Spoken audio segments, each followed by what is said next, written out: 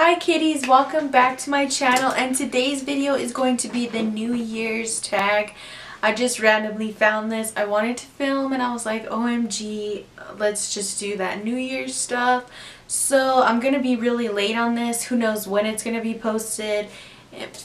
Sometime in January obviously, but I'm going to be really late to the game.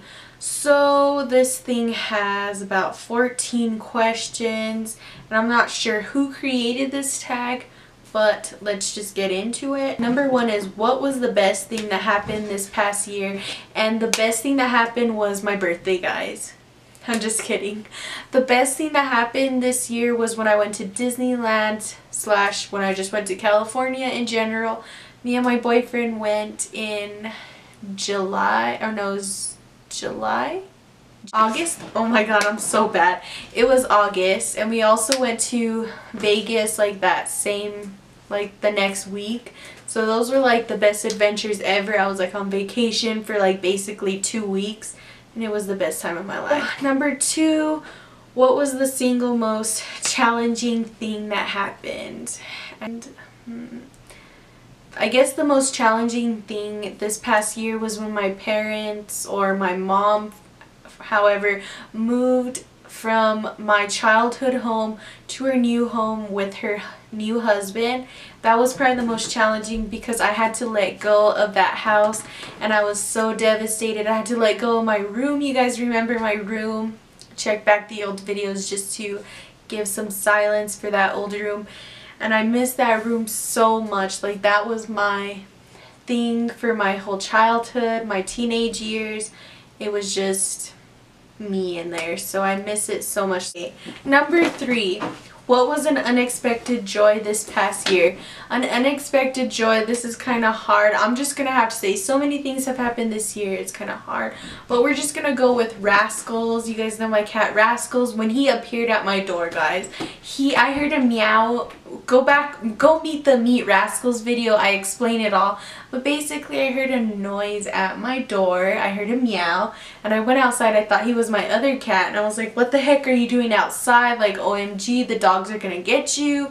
And I bring him inside and it was little Rascals, little Prince Buggas. Like, Rascals, he was an unexpected joy. Love him. And number four, what was an unexpected obstacle? Think of a good one, so we're just gonna go with when I got a new job. So number five is, pick 3 words to describe 2014. Okay, we're gonna say adventurous because, yeah, adventurous. We're gonna go with beautiful, and the last one we're going to go with is change. Those are weird words, but we're just gonna go with them, guys. What were the best books you read this year?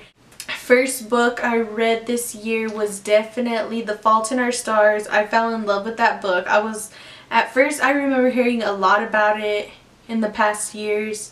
I'm not sure how long it's been out on the market, but I remember hearing about it and I was like, who cares about this book? And then one day when I was looking for new books on my Kindle, I was like, let me try this book. I fell in love. I cried, guys. I cried. Okay, and the next book is In Between by Jenny B. Jones.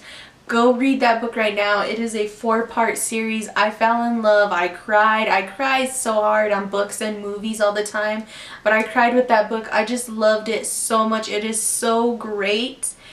And yeah, it's on the Amazon Kindle store if you have that, or you could just look it up at like the library or something. I love that book. Those were the 2 best books that I read this year, hands down. Number 7, what was your biggest personal change from January to December of this past year? And again, the biggest change, having to move from my childhood home to a new home, and then obviously I have been living in an apartment for longer than that, but still, you know, just when I would go home all the time, it's just like that was home, you know. And then you had to change, like moving to a different house, and it was just like, I want to be in my bedroom, I don't want to be in this new house.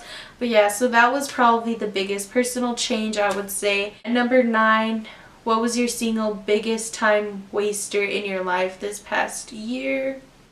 Biggest time waster. We're gonna say whenever I took a semester, I actually failed 2 of my classes, and that was like the biggest waste of time. Like, I could have worked harder. I could have, you know, I could have not failed those 2 classes, so those really set me back in my journey in college, so that was the biggest time waster, I think. Number 10, what was the best way you used your time this year? I didn't have a job for about 5 months. I miss it, guys. I just want to stay home all the time, let's just be honest. But from now that I have been working, that is like the best way to spend my time, because instead of just sitting on your ass, you're actually making money. So let's just be for real. 11, what was the biggest thing you learned this past year? I'm gonna have to say responsibility is the biggest thing I learned, because, you know, like in the end of 2013, 2014 is when me and my boyfriend and I actually moved to our own apartment, and that is pretty, it helps you learn a lot, because you have to save money, you have to budget, you have to buy groceries, you have to pay the bills, you can't be relying on anybody else, it's all you. So it really just opens your eyes to the world and shows you that, you know, you are gonna grow up and you are gonna have to learn these responsibilities, guys. So that is the biggest thing that I learned this year. Number 12, create a phrase or statement that describes 2014 for you. We're gonna say growing up, because this year has really just helped me grow up a lot. I think I've grown a lot in the past years. I have my own apartment now. I just been growing a lot this whole year, so we're just gonna go with that. Growing a lot in 2014. Growing. I grew up. What are you hoping to achieve this year? I basically want to finish my last semester at my school, which I'm getting my associates in liberal arts right now. This will be the last semester that I have.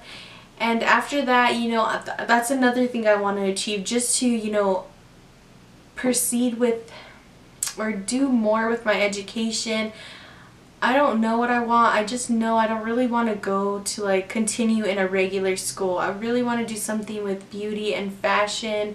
I don't even know where to start with that. Like, do I go to cosmetology school? Do I go to this other fashion school? What do I do, you know? So that's another thing that I want to achieve, just to, you know, continue and to do something that I want to do. Number 14, what is your New Year's resolution? And to be honest, I kind of stopped doing New Year's resolutions just because I feel like it's kind of mainstream. Like, people just think of all this crap just to say, and then it like just happens the first week of January. And I know I'm kind of like that too. I'm not like that type of person that could really like set things all of a sudden, or like to set things and then kind of a lazy and don't even achieve them.